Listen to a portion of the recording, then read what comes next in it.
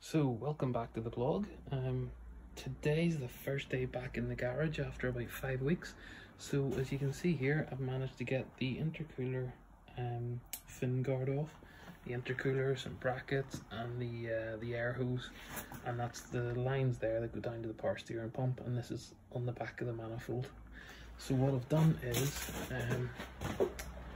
disconnected a lot of hoses. The reason I didn't film this was because it's just trial and error to get these off. A lot of these clamps have rusted over time, and most of them broke, so these are going to be some Jubilee clip replacements in the future. But basically all I've done is take a picture of each end of each hose as I go and disconnect them, and it's really just been about an hour-long fight to get a few manifold hoses off here. That's where that water pipe where the airline crossover went. Then there's a couple of engine stays that go, manifold stays from the block to the manifold. Really that's it, not much else has changed. And then down here at the back, a lot of this is all hooked up for the turbo system. So I can't remember the name of all of these, it's online, but basically these solenoids all control the boost pressure, and they're all kind of linked in. So this is why it's an absolute nightmare to get access to fix these if they break, because this is actually the section of the engine that would be against the firewall, so you're trying to get your hand up from underneath this way, and no hope. And that's why, as you can see, the oil leak was coming down from the camshaft. Hit it with a bit of quick brake cleaner there just to see if there's any leaks around the sump, but thankfully not, I think. Yeah, so really the wiring loom is still attached here to the manifold, so what you have to do is actually take the whole manifold off, and that lets you get access to the wiring loom underneath here. What I'll do also is, you've got your distributor, the dizzy cap, so one at a time mark all the hoses, or sorry, the HT leads, and which one they go into so that they come off and go back in the same order. I'll also mark the position of the distributor just to be sure, so that the timing's not affected when it goes back on. I've also got a lot of cranky old sensors I'm trying to get off without breaking them. This was one that broke previously. I've now got a spare part for it, so once I take this water elbow off, I can put it in the vise and remove this sensor and put the new one in. Actually, it's getting quite hard to find, and these are getting quite expensive now.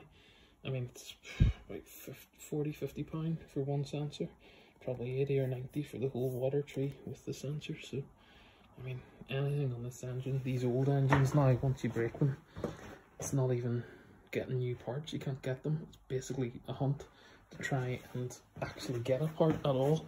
Again, one of the challenges I faced was the king lead, and that's basically from your igniter on the engine loom to the top of the distributor. You can't get these anymore, you have to buy a set. So I could have made one, but I decided, I thought, well, why not? I need to replace them anyway, because who knows what shape they're in. Once you get, I mean, all of this, when the engine's in position, you're really not going to want to start taking the intercooler off again. So the plan is plugs, leads, distributor cap, probably paint this too. And there's the turbo, and then I've actually just blasted the manifold here with a bit of WD-40 to try and loosen these bolts up so they don't shear as well, because you need to get the heat shield off so that you can get access to the manifold. And there's one of the cheeky wee studs in there that's probably going to break on me. So again, let's see, your oil filter's tucked away in there, there's your O2 sensor and your catalytic converter. So all of this will be getting ripped off and replaced with a decat, because legally you don't need to have it, and it'll help the turbo spool a bit better. Also, I'll have to read the manual when it's time to get near the auxiliary belts and see which order these all come off. So today I'm not trying to take it too seriously, I'm just have a bit of fun, disconnect what I can and see how much I can strip off it and what I'm left with.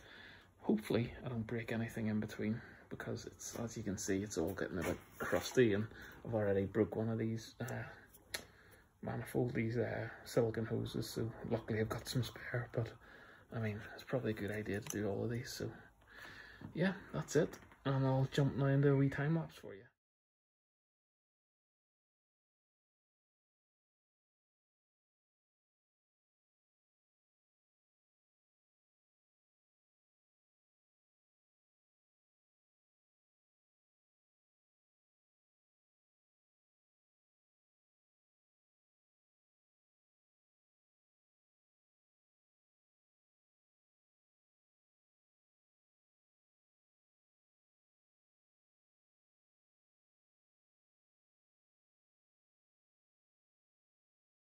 So here's another challenging bit. I've disconnected the oxygen sensor.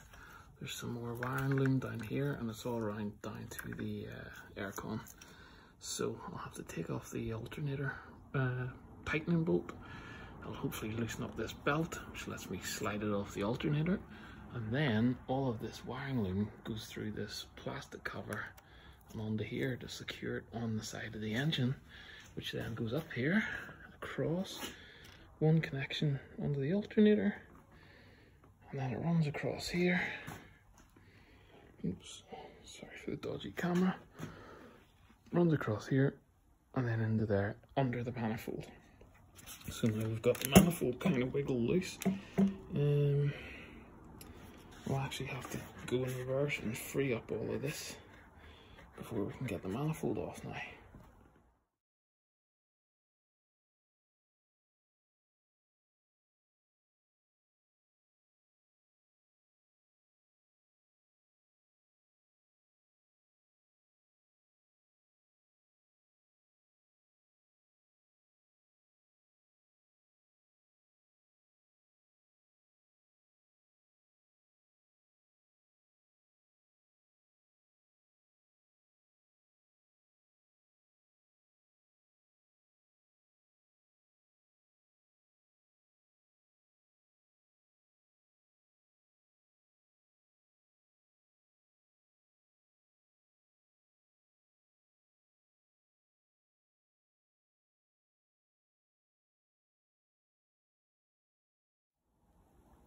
Okay, so I'm back to the exhaust side, and what I've done is loosened up all these bolts around here, which you can see now the downpipe is starting to come away from the turbine exhaust housing.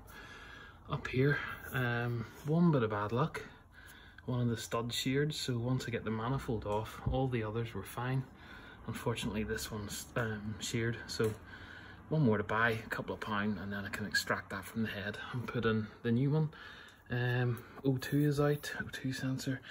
I'm just actually slackening these off to give me some clearance here so I can remove that. And that's about it for now on the exhaust side. Really, what you seen on the fast forward video was I was struggling to get this water pipe off the water tree that houses the sensors here, and also a couple of the coolant hoses down around here, elbows, and also your small boost hoses onto the wastegate. So hopefully these will have taken the clamps off and these should come free once I kind of pull the turbo off. Hopefully that's the plan. Also I need to slacken off the head cover before we can take out the distributor, but so far everything's slackened off what I can do. Probably, depending on how easy the cam cover is, will determine if I take the injector rail off or not. Not sure, might not need to, fingers crossed, but we'll see. Also this water and air line, a lot of these are routed by hard lines, so the plan is to give these a paint, rust proof them and paint them with high temperature paint before putting them back on. So for now this evening, hopefully just struggle on and try and get this exhaust off and the manifold off, and then that should almost do it, and then we can actually work on the timing cover and the pulley and take it from there.